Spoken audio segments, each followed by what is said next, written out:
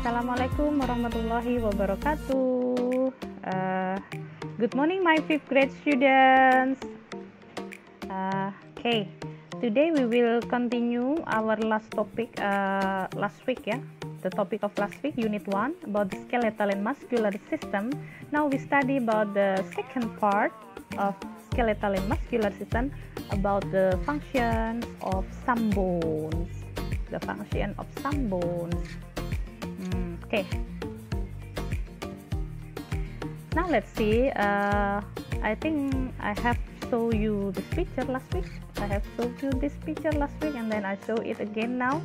Why, teacher? Because I hope all of you not only know the name, but you have to be familiar, and then you have to memorize it. Because it's important when you study about the skeletal system, it's important to memorize the names of the bones and also the translation in bahasa. So I hope all of you understand the names of the bones, memorize the names of the bones and also the translation.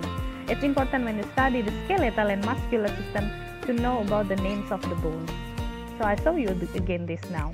The skull is tulang tengkorak, collarbone tulang selangka, until ankle bone tulang pergelangan kaki. And then the first bone that we will discuss is the skull. What is the function of the skull? To protect our brain. You can see here, inside the skull there is the delicate internal organ that we say this is the brain. So the brain is protected by the skull. The brain is protected by the skull.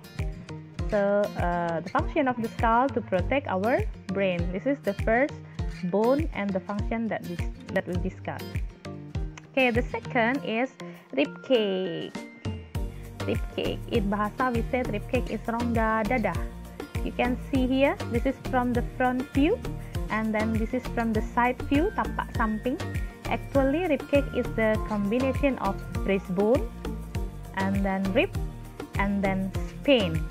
So the combination of breastbone, rib, this is rib, and then spine. From the side view, it's clearly enough. Okay, this is breastbone, combination of breastbone, and then spine, and then rib. This is that we call rib cage, rongga dada. So rongga dada is like a place, tempat dia rongga, a cage, sangkar. Actually, what organ that protect here, yang dilindungi oleh rib cage ini, of course, when you know this is in here, there is the delicate important organ that we say this is lungs and also heart. So lungs and heart protected by rib cage. Remember, rib cage is combination of breastbone and then rib and also spine. Look at the rib, hold by the breastbone at the front, and then hold by the spine at the back. The rib, tulang rusuk, hold by the breastbone at the front, and then hold by the spine at the back. And then you can see here the picture here, vertebrae. Jadi ruas-ruas tulang belakang. This is okay, spine. This is vertebrae, ruas-ruas tulang belakang. So it's contain of short bones that we call vertebrae. Each vertebrae separate by cartilage. Jadi ternyata setiap ruas ini it's separate, dipisahkan oleh cartilage, tulang rawan. Okay, and then it also contain the bundle of nerve, saraf di sini ya. So this is important. Spine is so important. It's the continuation of brain. Dia juga lanjutannya otak. So when it continue here, there is a brain and then spine. Spine is a bridge, jembatan from the brain to the rest of the body. So it's important. Spine also protect the lung that combine with the breastbone and also rib. Breastbone, spine, and rib make rib cage that protect heart and lung. Okay, that's all about rib cage. And then the next part of the bone that we discuss is hip bone. Hip bone is tulang panggul. Okay, nice, hip bone. I taught you to memorize. Hip bone is tulang panggul. Okay, here. The hip bone protect the organs such as bladder. You can see this bladder. Bladder in bahasa kandung kemih. What is the function of bladder? This is store urine. Jadi dia menyimpan urin. menyimpan urine bladder. It is protected by hip bone. Jadi tulang panggul ini melindungi kemih. Then the next, this is additional knowledge about bone. Bone store minerals and calcium that make the bones hard, ya, and strong. Jadi bone itu contain store menyimpan mineral and also calcium. And then when you see inside of bone here, there is bone marrow. Ada sumsum tulang, bone marrow.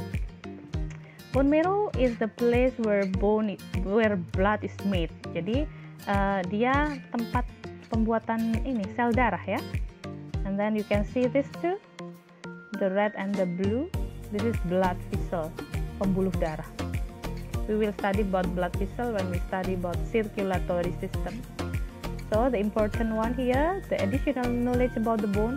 Bone store mineral and also calcium, and then inside it there is a bone marrow, that the place where blood is made. This is, ya.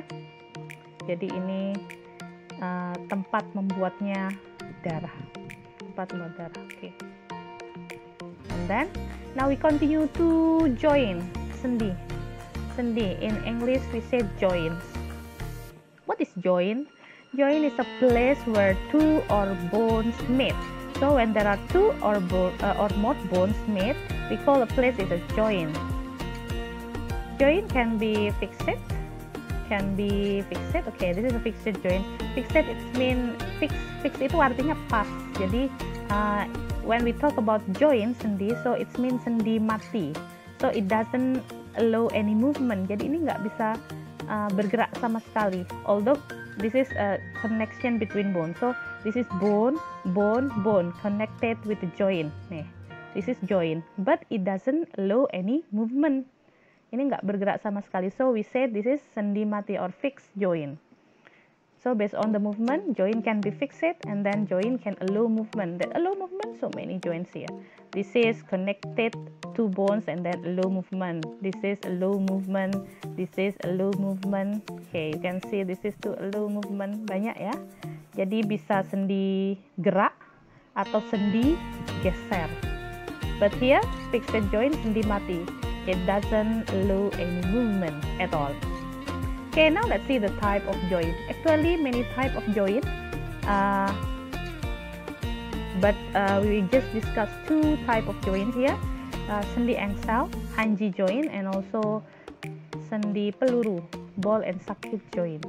Okay, so we just discuss two kinds of joints: hanji joint, ball and socket joint. Actually, there are many joint: pivot joint, saddle joint, plain joint, but for today we just discuss this. For 4th grade we just discuss two type of joint: hanji joint and ball and socket joint. Sendi angsal and then sendi peluru.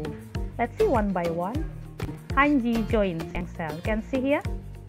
Okay, hanji joint at the elbow and knee. So the example of hanji joint, contoh sendi angsal in, what is this? Elbow, siku, and also knee, lutut.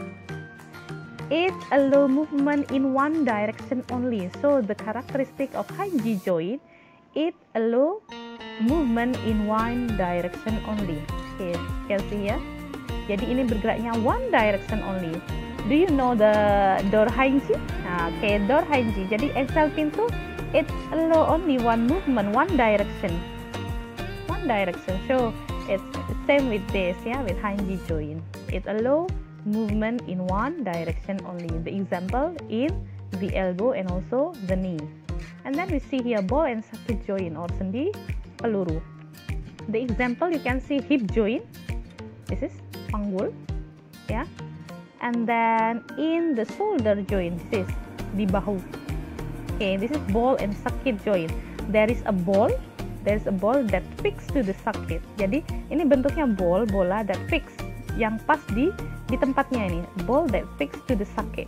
This is the ball, the shape like the ball that fixed to the socket. So we say this is ball and socket joint.